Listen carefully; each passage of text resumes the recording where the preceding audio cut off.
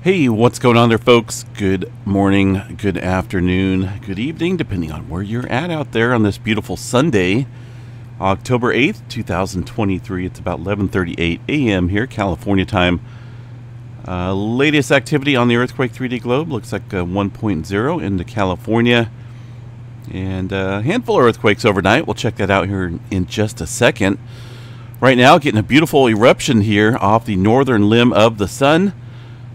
Beautiful plasma being sent off into space, not Earth directed, from a prominence that had been positioned up here. Looks like a good portion of it is blasting off from the northern regions here of the sun. Again, this is not Earth directed and should have no effect on Earth other than looking pretty, looking photogenic, I must say.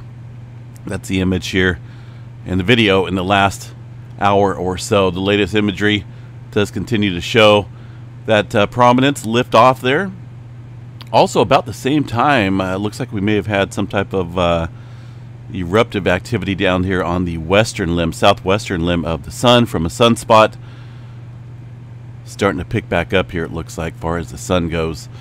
Now, we do have a couple sunspots here that are starting to, let's see, which one is it? 3452 and 34, what's the other one? 3441? 51.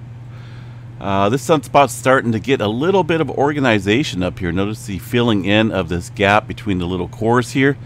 That could be a good sign of this thing starting to get fairly complex in terms of the potential for some flaring.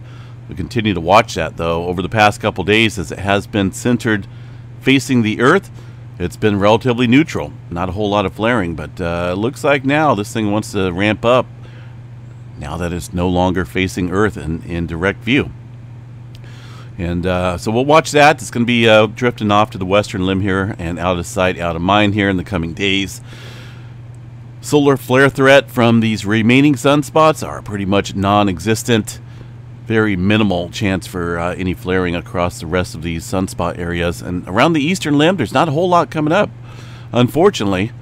But we will continue to watch that and report back on anything that may kick up. Here's a little bit of that explosive event down here on the western limb of the sun, southwestern limb. It looks like it's from a very far side sunspot, and we're just happening to see a little bit of it here up above the horizon of the sun. And again, there's not a whole lot of complex structure out here that's facing the Earth other than this region up here that's continuing to grow. So right now, the main threat, 95% chance for a C flare, M flare at 35, X flare has been bumped up a slight amount due to that complexity to 5% chance. Not a whole lot of auroras in the forecast for now, but hopefully that can change in the future as we get some active regions popping off some flares here, Earth directed soon, hopefully. Fingers crossed. All right, earthquake activity. Let's see what we got here overnight. Well, within the last hour, a little bit of movement here. Almost a 6-pointer near the Bismarck Sea area outside Papua New Guinea. 10 kilometers deep. This is the area that did see some rather large-scale movement here. It's off the map now, but within the past 36 hours or so, we did see quite a few large earthquakes kicking up there around Papua New Guinea. 6.7, 6.9 yesterday, earlier in the morning, so it's off the 24-hour map. But things definitely kicked up there yesterday. It looks like a little bit of movement kicking up and trying to work its way around this area once again with that 5.9 coming in within the last hour. Solomon Islands, this earthquake here was from early this morning. 4.9 right around the Solomon Islands area. And some activity out here along the, probably the northern edge here of the Kermadec Trench. That was from yesterday, 5.0, 10 kilometers deep. So a little bit of movement also kicking up here into western China once again. Looks like I did see some 4s kicking up here late last night and early this morning. A handful of earthquakes out here today. Izu Trench, that area that has seen some tremendous warming here in the past week or so. They've seen quite a few 5s, quite a few 6s. We're coming up on 81 large magnitude earthquakes here. Not extremely large. I should probably say moderate to large earthquakes, including a couple 6s there in the last week. In fact, we had 3 6-pointers over the course of the last week.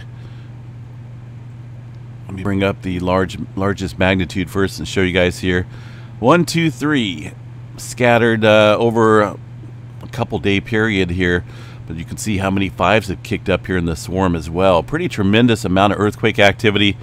This all came to a halt yesterday when we seen significant movement down here in Papua New Guinea, and also some large-scale activity in an odd region of western Afghanistan. We don't really see too much activity out here. Eastern Afghanistan, yes, but it's a ways out there. So, did we have anything else brewing up overnight in this area? Well, one earthquake, I've seen this coming in before bed, 5.2 in that same area, but that's about it. A little bit of further movement up north. Deeper activity here just off the coast of Japan, south coast. That was a 4.4, 326 kilometers deep. So things are still kind of interesting and active out here, but not quite so much as what we've seen in the last couple days here. Kuro Kamchatka seen some movement as well yesterday. The big island of Hawaii, this has calmed down as well, pretty much in synchronicity with that activity there around the Izu Trench. Although today it looks like a slight uptick activity event occurring around the Kilauea volcano. Some of these down there about 2 kilometers or so. Still seeing some magma movement on the move down there. Let's see if we got any information here from the Hawaiian Volcano Observatory with regards to Kilauea update. It's currently not erupting. This is the official wording here from the USGS, and continuing to see signs of unrest. That's due to the elevated earthquake activity south of the Kilauea summit area.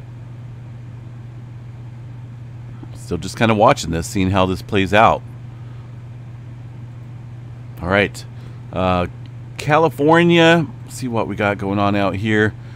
There's that little swarm that's kicking up here outside of the Middleton area of California. This is kicking up last night, and looks like that's continuing this morning as well. It's off of the, I think one of these, I think there's a separate fault system in here. This map does not show all of them, unfortunately, but it is on a coastal range fault system.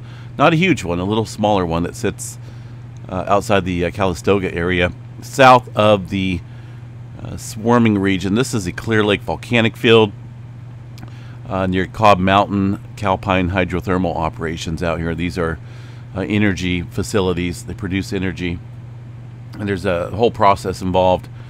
But a little bit of activity stirring up there today in the that little separate swarm. Keep an eye on that. Southern California, pretty quiet. Not a whole lot of movement. Yesterday we did have 2 small, very small earthquakes here. Looks like they raised them up a little bit. I think if I remember last night, this was like a 1.1. This was a 1.0. So those are a little bit higher than what I've seen last night, right at the southern end of the San Andreas Fault. Continue to watch that. One little earthquake here this morning, though, 1.5, a little bit further south along that extensional fault system. Yellowstone National Park, not a whole lot going on. Some movement up around the Idaho area. The rest of the state's pretty quiet, aside from some movement out there in the typical zones. Puerto Rico Trench area, a little bit of activity here around the Dominican Republic, at 4.4 just after midnight my time. South America, some handful of earthquakes there from yesterday, and it looks like we had one of them there at 3:33 in the morning. 4.3, 99 kilometers deep into the area of the Peru-Chile Trench. All right, folks, well, let's kind of watch this today and see how this plays out. Continued movement down here. Some areas that really haven't seen catching up, so to speak, of course, sits down around New Zealand. And if you really think about it, the Tonga, Fiji area, Kermadec Trench area has been quiet for the most part here for the past 3 or 4 days, aside from this one from yesterday. We'll just kind of watch this and see how it plays out. Severe weather threat today, there's not a whole lot. Storm Prediction Center, let's see if that's going to work. Yes, it is. Current day 1 outlook, mainly over Arizona. This is just thunderstorm activity. No severe weather threat. Less than 5% for the majority, less than 2% for tornadoes. So not an active region at all, aside from some general thunderstorms. All right, folks, have a good day. We'll catch you guys back here a little bit later on this evening. Got a bunch of stuff we got to do. Take care.